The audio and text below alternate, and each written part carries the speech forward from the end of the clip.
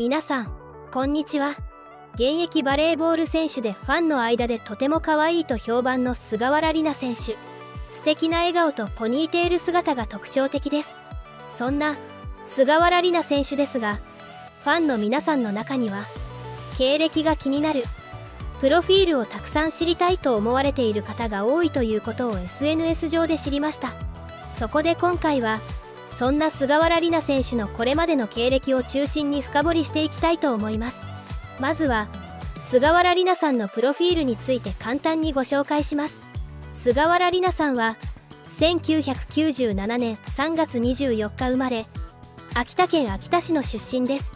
まさに秋田美人を体現したような選手です。現在アランマーレ山形に所属しており、背番号は4です。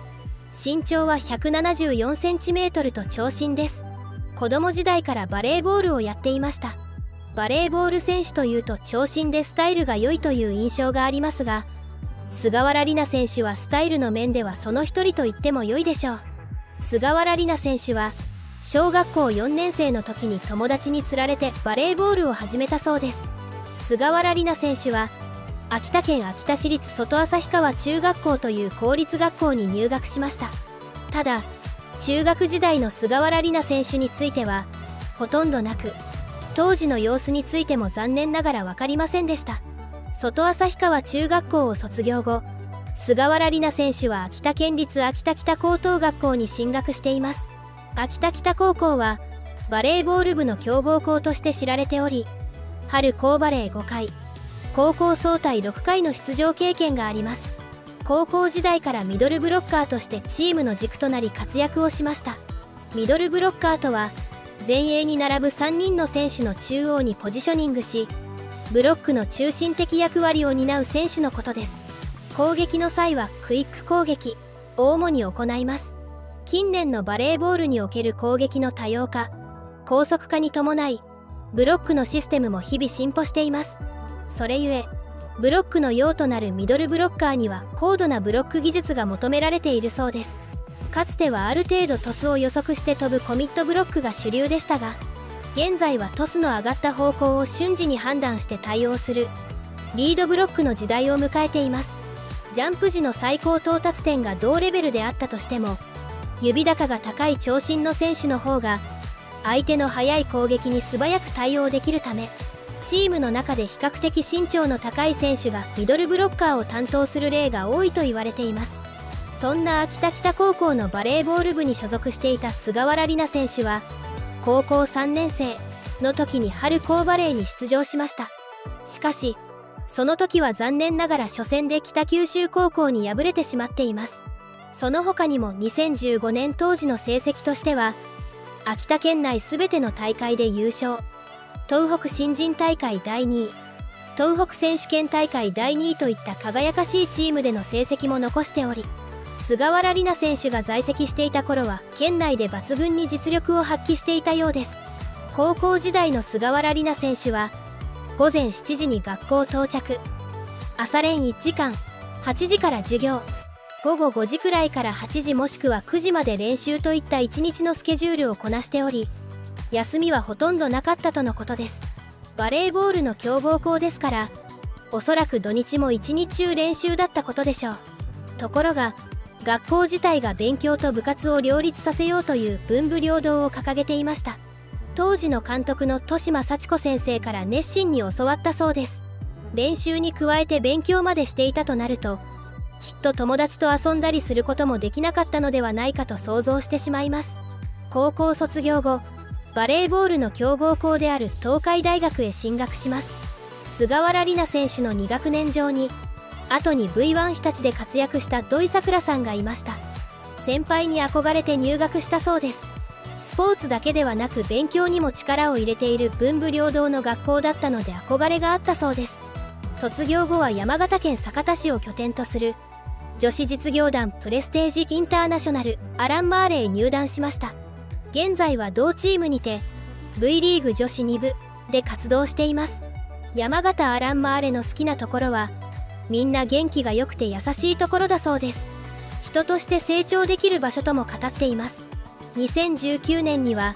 山形県代表として第74回国民体育大会いきいき茨城夢国体2019へ背番号4番をつけて出場しています。ちなみに山形県の代表チームは主にプレステージインターナショナルアランマーレで構成されているようです。菅原里奈選手には双子の姉がいます。お姉さんとは仲が良いようで、新しい服を買ったらみんなでファッションショーをするのだそうです。小学生からバレーボールをしていますが、水泳も習いたかったのだと述べています。泳げるようにはなっておきたいからとの理由だそうです。自身が語るように実はかなりのインドア派で、地上波で毎週放送されているジャニーズ事務所所属のスノーマンの番組を見ることを生きがいにしているのだそうです。山形県の自慢できる場所として日本海を挙げています。天気が良い日は夕日が綺麗なのだそうです。あと山形県はラーメン消費量が多いことでも知られるため、ラーメン屋さんが多いとしています。さて、前述したように菅原里奈選手は現在 V リーグ山形アランマーレで活躍しています。そして2022-2023シーズンにおいてバレーボール V2 女子で首位を狙う山形アランマーレ V2 女子はレギュラーラウンド上位3チームがファイナルステージに進むことになっています。そこで最終順位が決定し、上位2チームが V1 との入れ替え戦の権利を獲得することになりますが、レギュラーラウンド1位通過のチームは2位以上が確定する仕組みになっており、自動的に入れ替え戦の権利が与えられます。山形アランマーレは今シーズンは悲願の入れ替え戦進出を目標にしていました。そしてミドルブロッカーの菅原里奈選手は2年連続ブロック賞を獲得しており、今シーズンもランキング2位につける活躍を見せています。その菅原里奈選手の活躍もまた多くのファンの注目の的となっています。去る2月5日に大和市民体育館前橋で行われたバレーボール V2 女子の試合後、会見コメントからその心境を紐解いていきたいと思います。2月5日の試合は接戦となりました。しかし最後で取り切れたところは良かったと分析しています。全員でいろんな情報を交換し合いながら戦い切れたそうです。その中で菅原里奈選手はシーズンも後半に差し掛かってきて、楽な試合は1試合もないなというのを感じた試合だったと振り返っています。どのチームも相手を倒そうとしてくる中で、自分たちも受けて立つのではなく、常に挑戦の気持ちを持ちながら最後まで戦っていきたいと抱負を述べていました。当時群馬銀行と首位を争っていました。群馬銀行が JA 岐阜に敗れたことでメンタル面にどういう影響があったのでしょうか。その結果を受けてサイドチームには先を見ずに目の前の一戦一戦をしっかり全力で戦い切ろうという話をしたそうです。そこはチームとして共通認識を持って今日の試合には挑めたようです。3対0で勝つのではなく、最後を取り切れるチームを作ってきたといいます。それがうまく試合で出せているようです。今回のレギュレーションは首位通過であればファイナルステージの結果を待たずしてその権利が獲得できることになります。誰もが首位で行きたいと思っているとしつつも、あえてそこは見ずに迎える試合ごとに調整を合わせて一戦一戦をしっかり戦っていきたいとしています。そして2022-2023V リーグディビジョン2ウーマンの V ファイナルステージが爽やかアリーナで3月26日に行われました。山形県を本拠地とするプレステージインターナショナルアランマーレが群馬銀行グリーンウィングスに勝利し初優勝を飾りました。 V2 女子は全日程が終了し、最終順位と個人賞が決定しています。